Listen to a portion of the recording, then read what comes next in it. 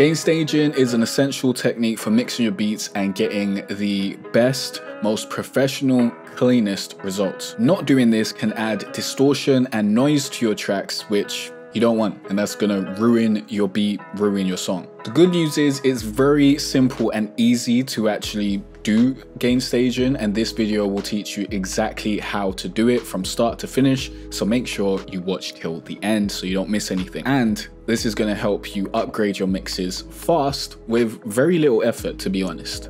So let's get into it.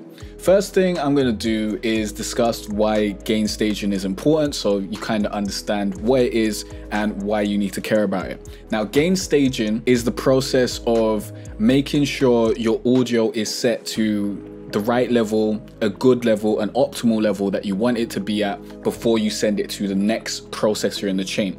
For example, when we have our audio here on the playlist, we also have a volume knob.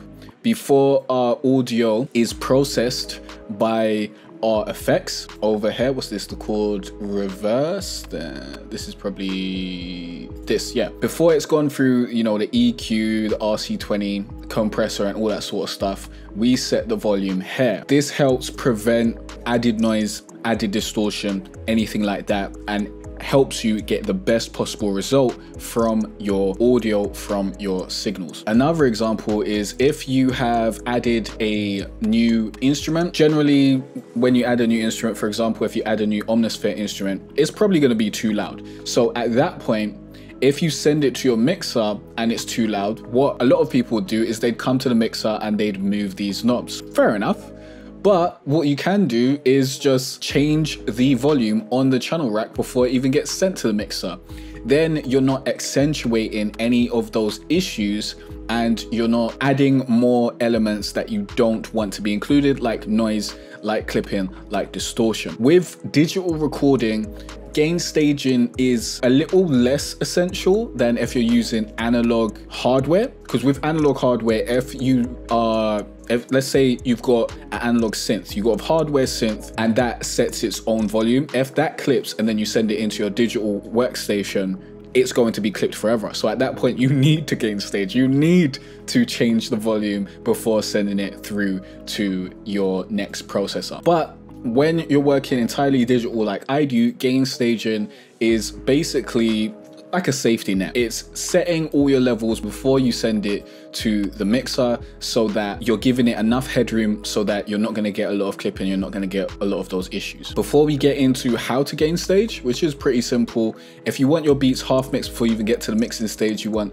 all the effects that you need on your tracks before you even start mixing, and you want your beats to start sounding good before you even get into that stage, you can grab my FL Studio mixing template. This, for example, is my pop trap loop mixing template. Link is down below, or go to jcarteray.com/FL templates. And that will speed up your mixing process and have your beats sounding professional in minutes. But let's get into actual gain staging. So let's just play a little bit of this track. By the way, our bass is supposed to be on this, but right about now it's not working because I need to refresh the license. So let's just do a little bit of the verse and a little bit of intro, okay? So let's play this.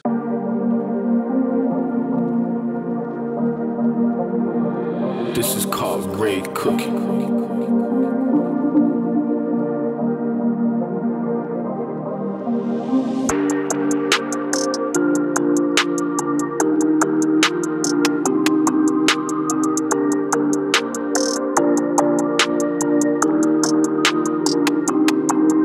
But basically, the basics of gain staging is just setting the volume at the initial point.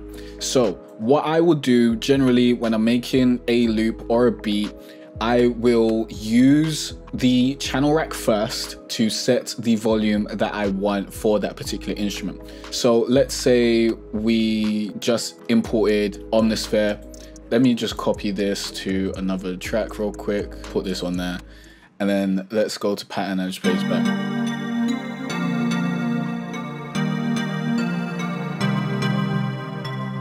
Let's say this came in and it was too loud. We just bring this down and adjust our volume here.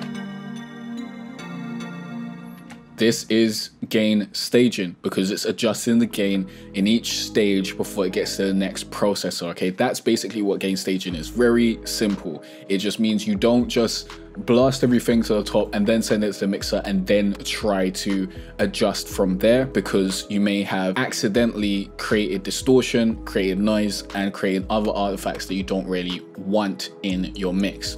So at this point, when I start with this basic instrument and I change the volume, I then bounce it down to an audio file. So after I've adjusted the volume on the channel rack, I then send it to the mixer, add the effects that I want to add to it, then I'll bounce it down to audio, and then I'll do another set of gain staging because I'll be adjusting the volume here to make sure it's where I want it to be, and then I'll send it back to the mixer. And honestly, usually 9 times out of 10, I don't even touch these mixer knobs. I do not touch the gain and the volume whatsoever because my template has set up how it needs to be, and I just create all the mixing from the channel rack and the audio clips, and that works perfectly. But if you've already sent your audio to the mixer, you can still use the channel rack mixer to change the volume. For example, this is being sent to this track.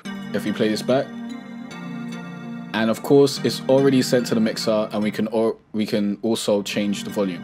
So if you're ever at a point where you're like, wow, this is too high or this is too low, go back to the earliest point of that audio signal where you can change the volume. So here it's in the channel rack, but usually past this point, it will be the audio file. Go back to wherever is the first point on the processing chain, change the volume there, and then send it through to the mixer. Does that make sense? I hope it does. So that's gain staging. Very, very easy. Basically, gain staging is when you change the volume or the gain of an audio signal before it's sent to the next processor in its processing chain. So before we send anything to the mixer, the levels are already set, so we don't need to change the levels in the mixer. We don't need to then compensate for any clipping, any distortion that we've created prior to sending that signal through to the mixer. If you got any questions or any other videos you want me to make, please let me know in the comment section down below. I'll be happy to answer your questions and help clarify this if you don't get it. Check out that video next, and I'll see you in the next one. Peace out.